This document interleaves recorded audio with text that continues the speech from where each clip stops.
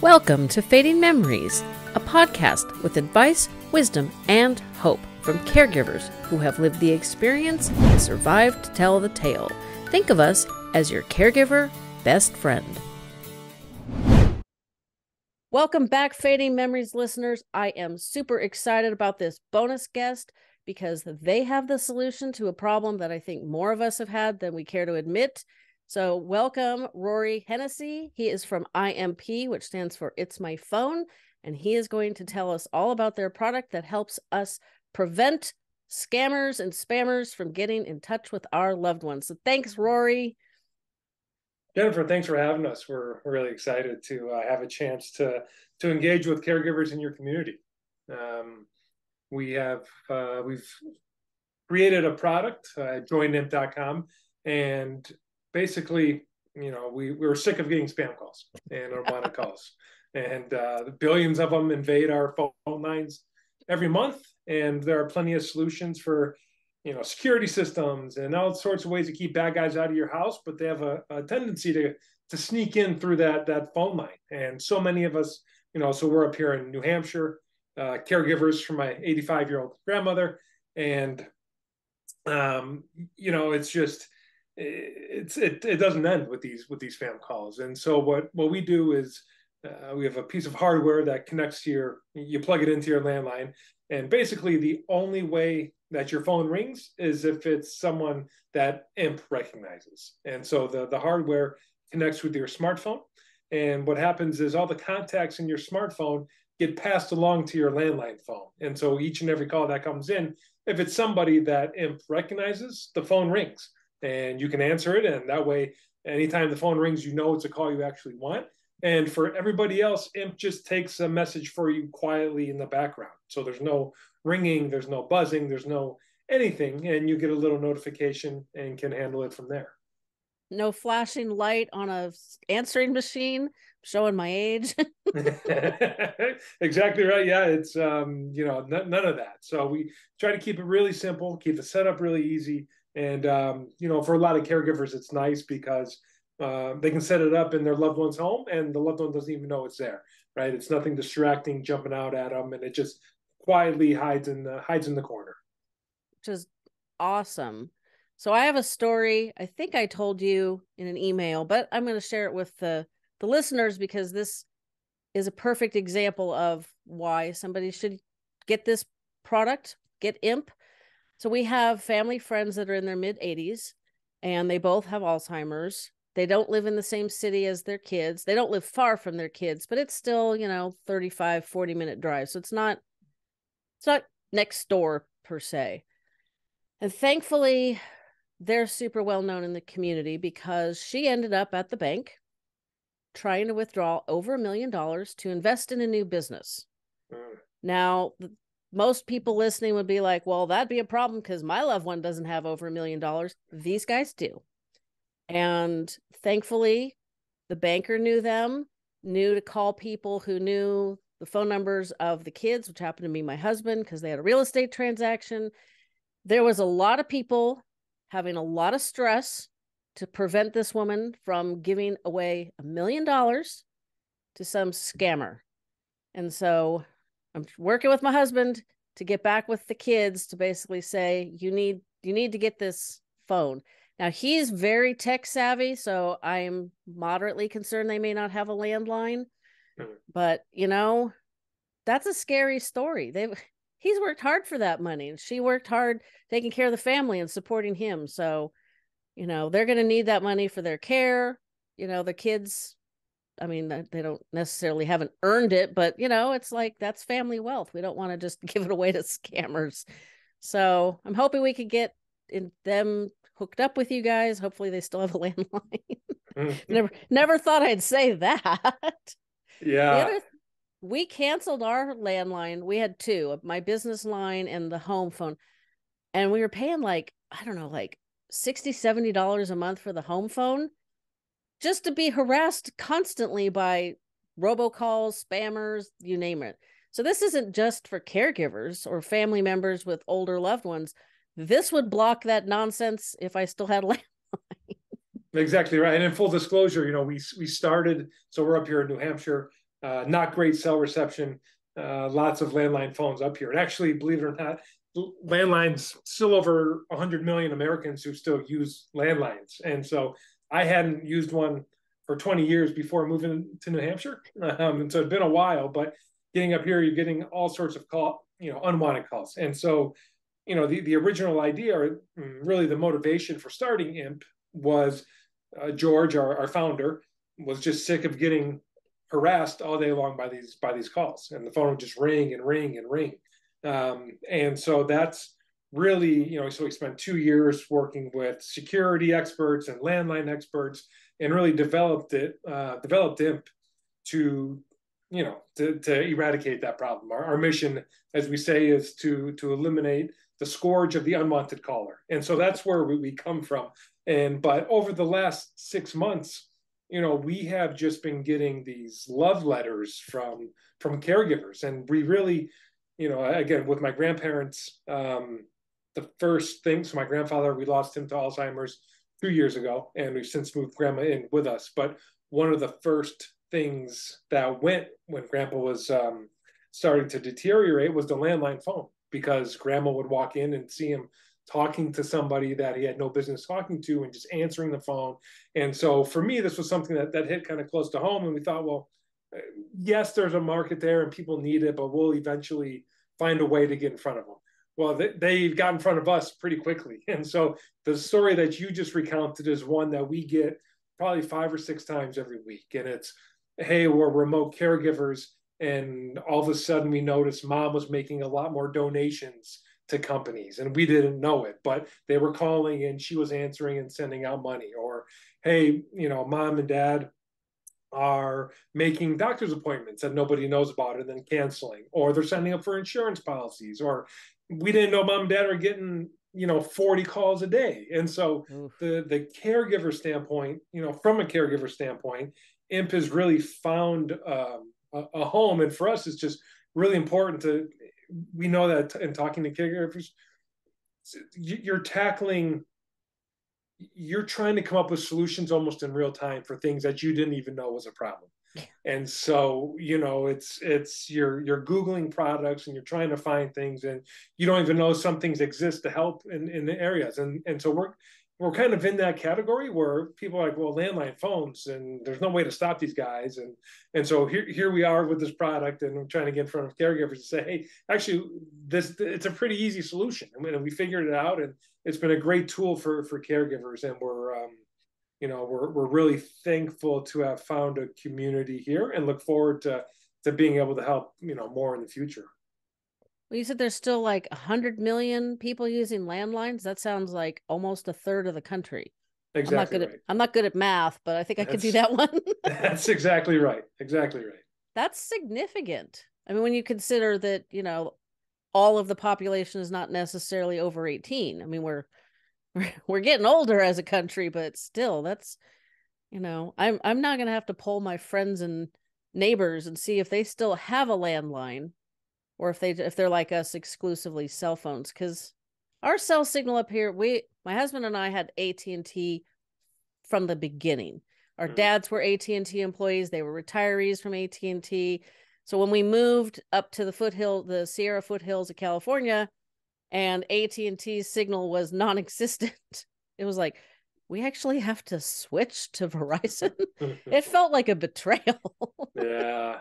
But and it's definitely different up here. Like, my internet speed is good, but my upload speed is terrible, which makes me crazy.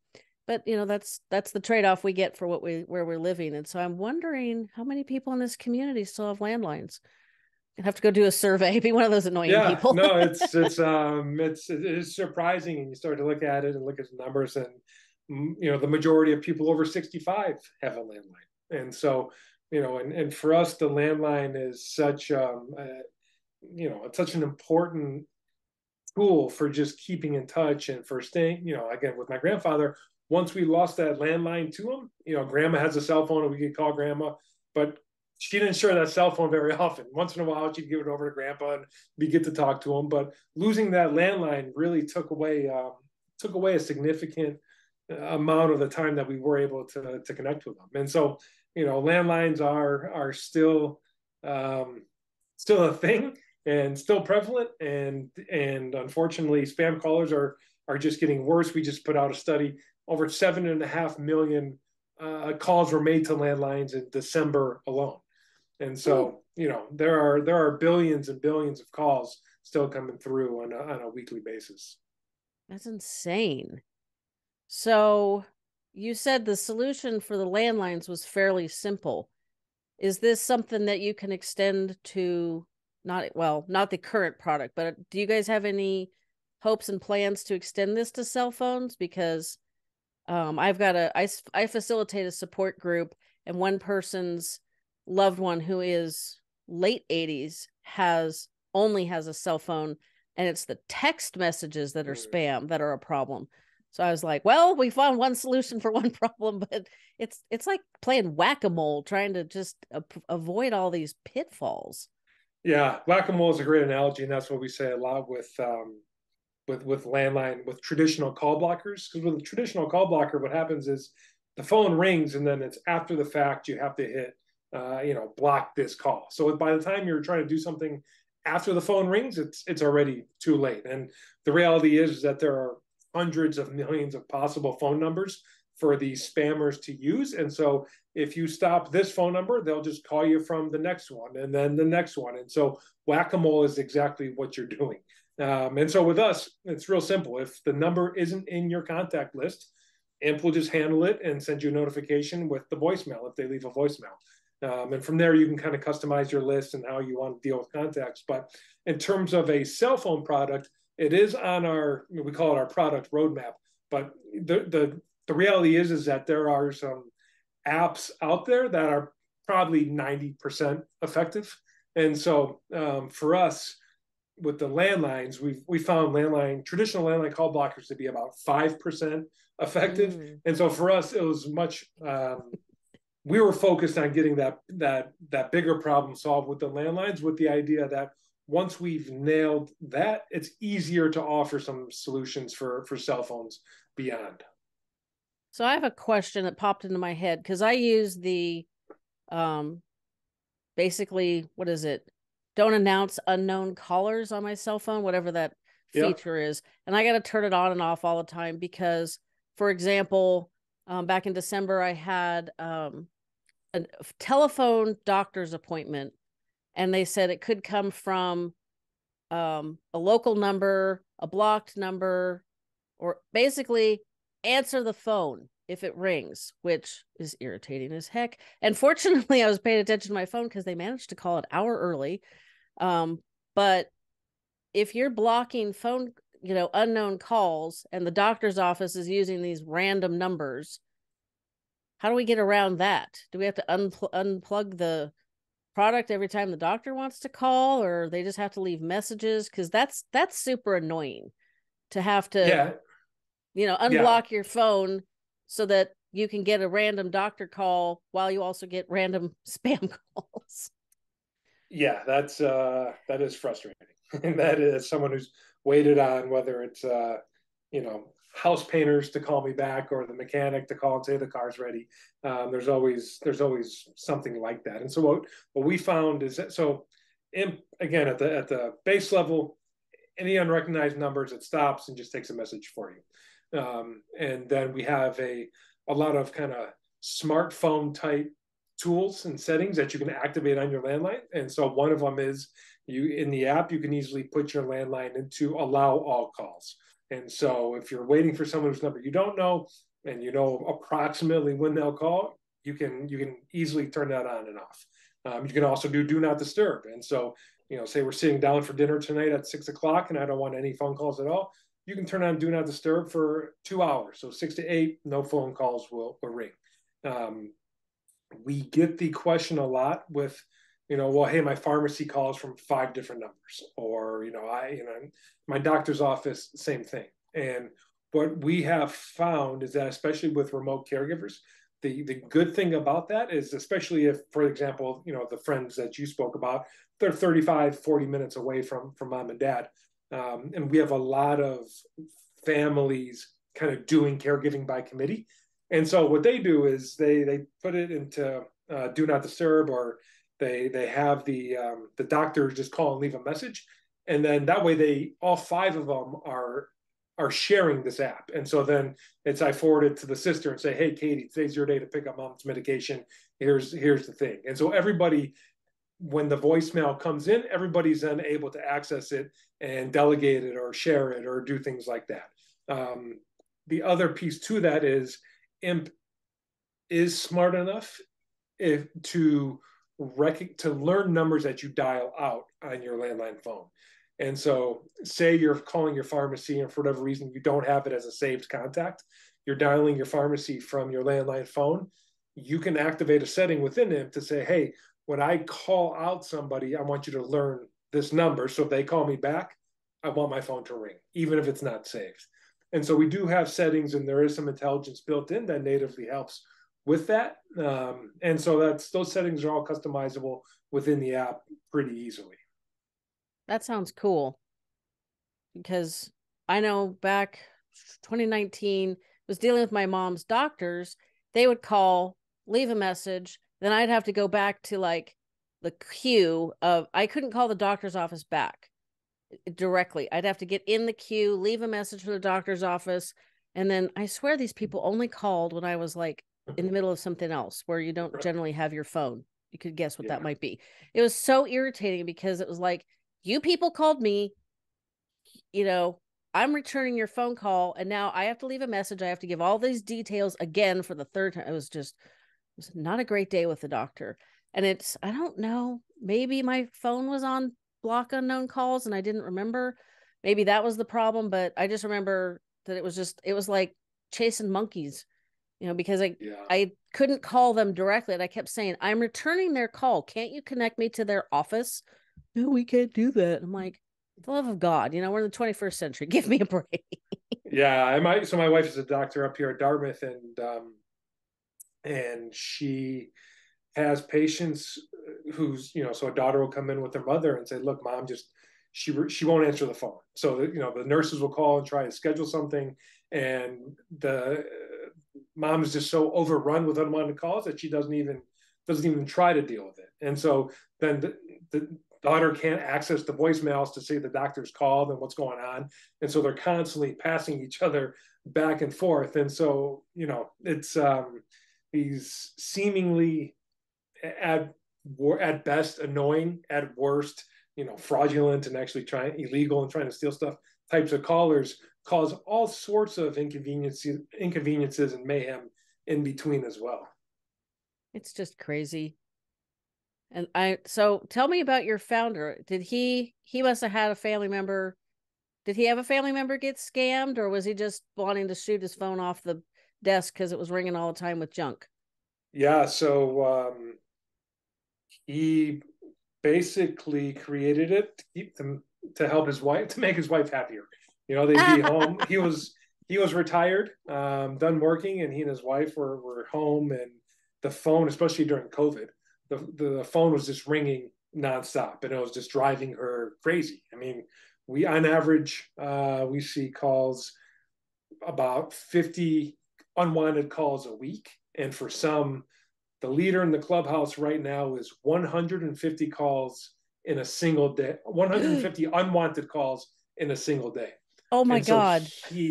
so George, our founder, wasn't quite at the 150 calls a day, but he was 20 calls a day of that phone just ringing nonstop. And so that motivated him to start putting the pieces together and look at ways to really make these calls go away.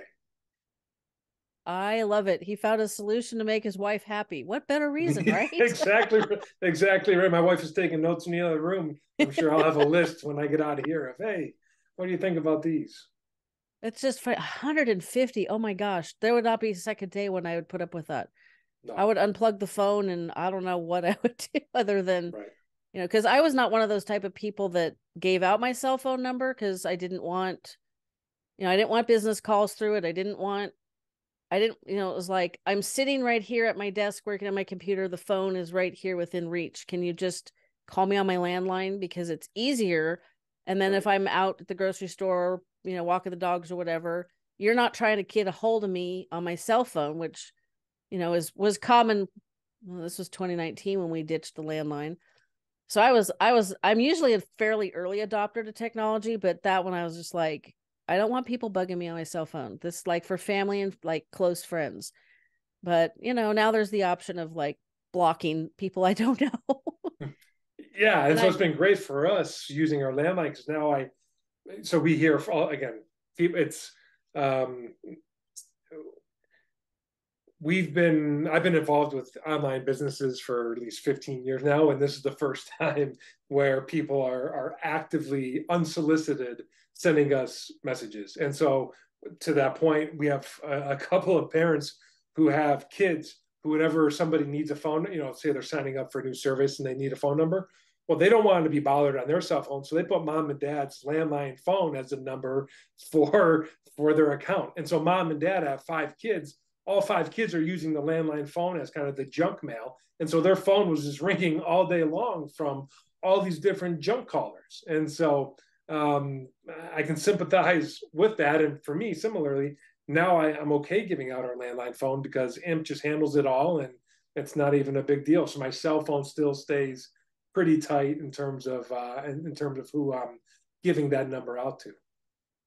That's awesome. Well, I appreciate that you guys are brand new sponsors and you've come up with a solution that like the entire planet needed. We just didn't know that you were there, so we hopefully can make it more known that everybody that still has a landline needs to get IMP so that they are not harassed to death by spam bots and scam calls. And you can still get the call from your doctor if you need it. You sure can. Well, thank you again, Jennifer. We're really excited to be with the podcast and to know the work that you're doing.